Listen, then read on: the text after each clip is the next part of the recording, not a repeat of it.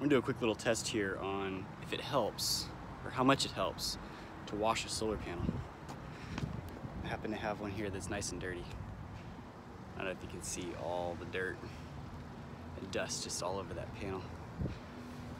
Right now we've got it connected to a little PowMr 60 amp charge controller, which, to be fair, seems a little bit optimistic on how much power is coming through, but we're gonna do an A/B test here and see what it shows. So here's what we've got right now. It's about 428 watts coming through. We're gonna get the hose out real quick and clean that panel and see what it shows then.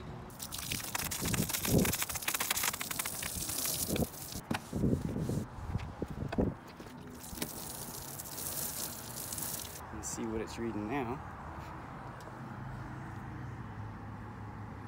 So definitely an improvement. Gained almost 30 watts, gained about 30 watts. I actually didn't expect it to be that much. That's less than 10%, and that was a very dirty panel. So, very cool. Anyway, if you want one of these 400 watt monocrystalline solar panels from Jinko, these are, I'm advertising these as brand new. They've never been installed in the sense that they haven't been generating power. A lot of these were racked and they were removed for one reason or another.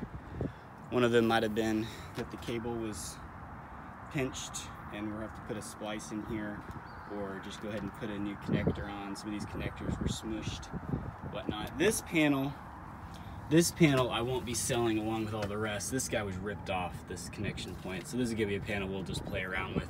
It still works just fine, but it certainly doesn't look as nice.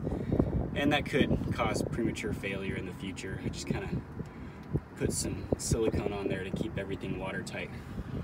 But we test every single panel as it's coming off the pallets, and we restack just to make sure everything is working the way it should. We're selling these for 145 bucks a piece if you're buying 1 to 5, and there's discounts for buying more than that. Check out my Craigslist link down below and come get some for yourself. These are about 20% efficient, so it's about as efficient as you're gonna get without getting one of the bifacial panels that have solar cells here on the back, and it's got glass on the back and glass on the front, which are now coming out. But these are really nice panels. They generate well.